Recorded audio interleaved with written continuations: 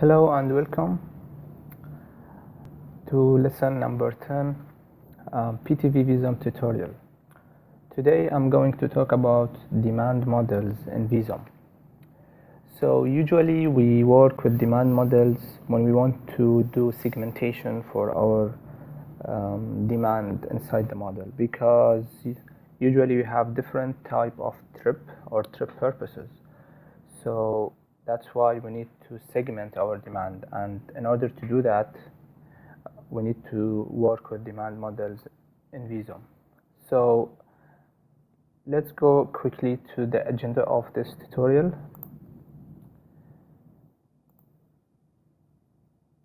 So I'm going to talk about first activity pairs, then person groups, demand strata, demand segment, and a comparison between demand strata and demand segments.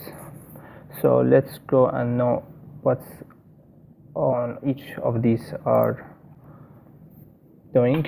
So the activity pairs. Activity pairs is two successive activities in a daily routine of a person. So for an instance, we have a home based trips and we have a non-home based trips. This means that some of the trips they start and end at home, and some of them they don't start and end at the home.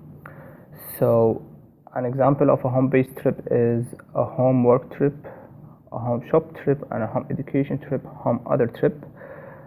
And for the non-home based trips we have just a non-home based trips. So let's go to the next section, which is the person groups.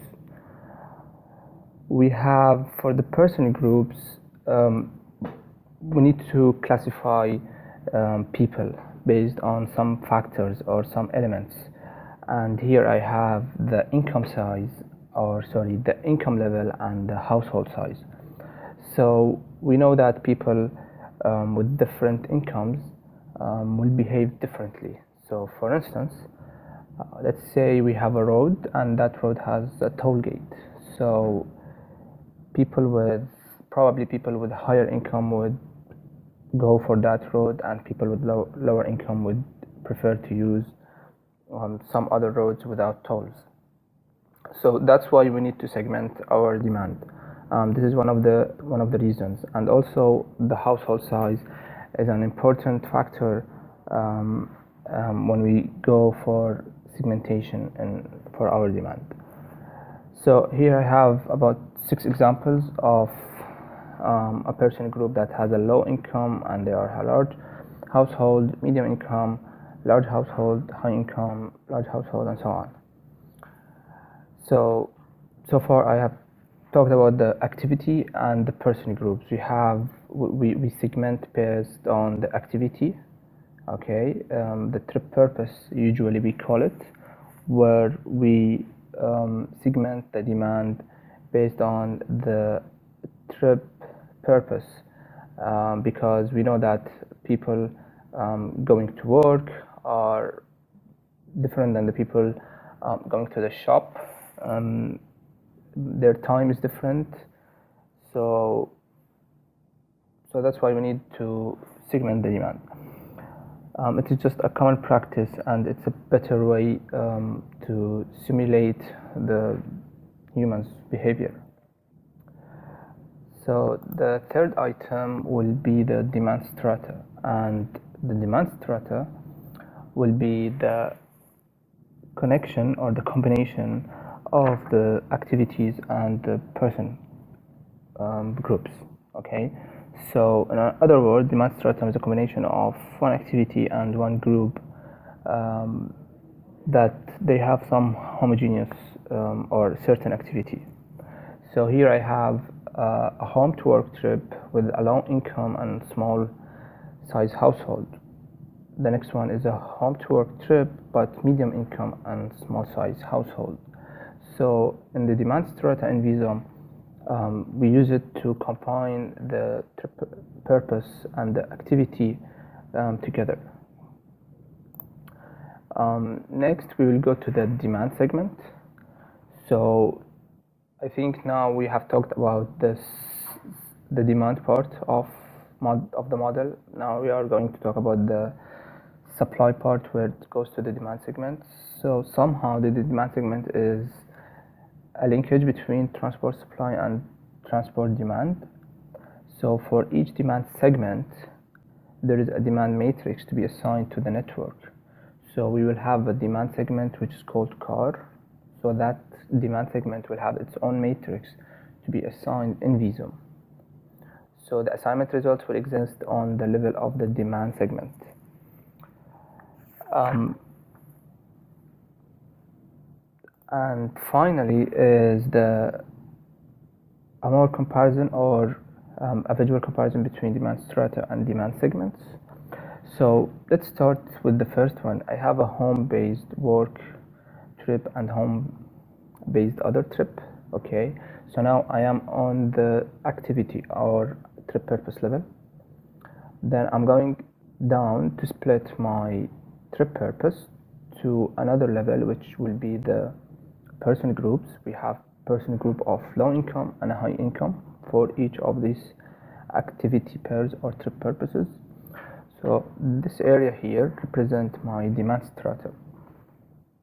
And then now I'm going to, from my demand part to my supply part, which is the road network and the modes. Okay, so I'm going from demand strata to the modes, what people are going to use. So we have car and transit in this example.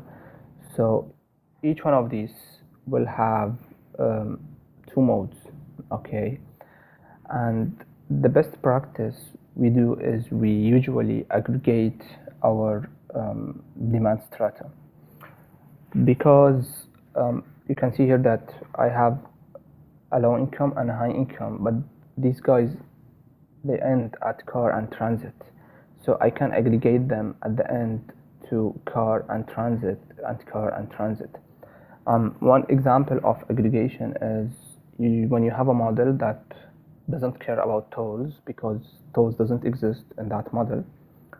So tolls are not any important factor, thus the income will not affect my route choice. So if there is no tolls, people with low income and high income will use the same path. So it's easier to aggregate this type of model. But in case of tolls or other factors, aggregation will not be a good idea. So I come from here, I aggregate my modes and my demand strata, and I end up with a demand segment. These two, car and transit, will have a separate matrix that will be assigned to the model or to the road network. So let's go and learn how we can implement this inside VISUM. So I'm going to launch VISUM. So here is the VISUM 15, and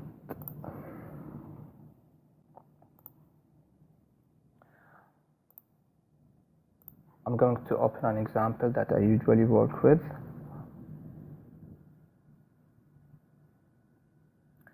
Okay, so here is my network and here is my zones. Okay, so to generate a demand model, you can go to demand models, and here you need to create a demand model. It is just we need to define a name and the type of the demand model. Before we start this step, we have three demand models in VISUM. The first one is the standard four-step model, which starts with trip generation, distribution, mode choice, and assignment. We have the EVA assignment, which calls Lucy passenger model, and we have the tour-based model, which is the activity chain model. Okay, usually in the standard four-step model, we go for the activity-based or the trip purpose, where we have two activities only. Okay, which I called before activity pairs. They are two successive activities in the daily routine of a person. while we have the tour-based model where we have a chain of trips. For example, you have home, work, and shop. So that's a chain, it's more than two. So here you will go to create, and it will add for you the code, the name. These are just names and code that later in some other tutorials we will know what's the benefit of the code and the name in the demand models. That will be useful in the combination of matrix and vectors.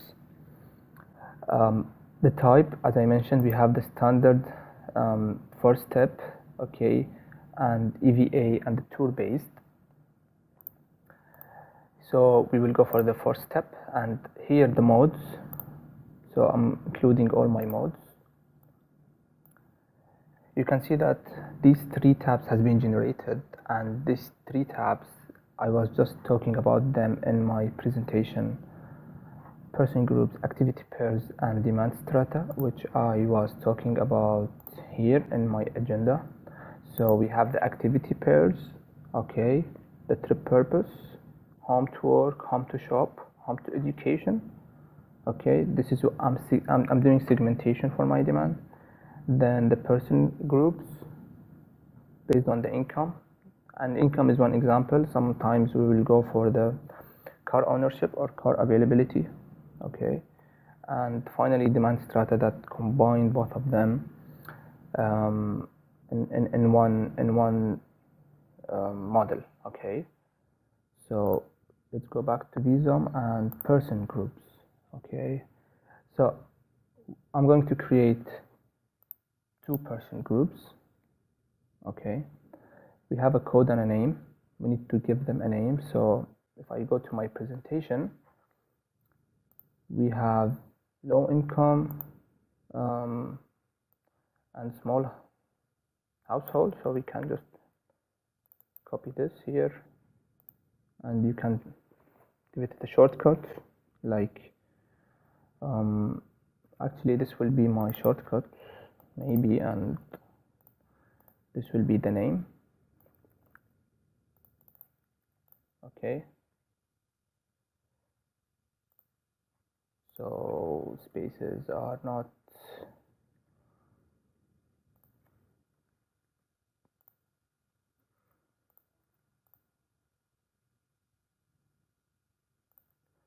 okay, so I need to change this one. I need to write myself, it's low income small household. Okay, maybe there was a problem in my copying pasting. Okay, and then we have medium income, so mid income, and this will be medium. Okay, next we'll go to the activity pairs, okay, or the trip purpose. I will create two activities as I have here: home based work, home based shop. So HBW and HBS. So home to work, home to shop. Of course we need work to home, shop to home, but this is just a simple example. I don't want to spend more time in creating these. And finally the demand strata. Okay, and I will create a demand strata. We will have two demand strata. Okay, and let's go back here, and this is the demand strata. So home based work, low income, small household. Okay, so you can see that it's already created for me, the code here. Okay, and here my person groups, my activity pairs, I need to pick one of them. Okay, I can take both of them. Okay, but in my case I have low income, small household size here, and here will be my medium income. Okay, so the person groups that will do a home-based shop will be the low income, home to work, medium income, or I can include both. Okay, I can include both of them. So both of the person groups will have the two activities, but sometimes you will have, for example, a person group with car availability that they will do some type of trips that other people cannot do. Okay, so here I'm just showing you the ability to choose between the person groups and the activity pairs. Okay, so far we are done. There is one more thing that we need to know about, which is production attraction of the zones I have here. So if you click here, you will see that for this type of demand strata, I have my zones here in a vector shape, and here's the production attraction, and these values will be filled using either a manual input or using the trip generation procedure in VISUM. So I'm going to talk later about the trip generation and how we can do trip generation in VISUM. That will be in later videos. So this is it for this tutorial. We started by creating a demand model. Okay, the type is a first step. I'm including all my modes. Then I went to the person groups. I'm categorizing or segmenting my persons or my people as low income and medium income with small household size. Then I define two trip purposes, home to work and home to shop. And finally, in my demand strata, I'm combining or I am relating these two things together. Okay. And finally, the production attraction, and as I mentioned, these can be filled by the trip generation. So when you do trip generation, these values will be updated automatically. So this is it for this tutorial. If you have questions, please ask me. Thank you.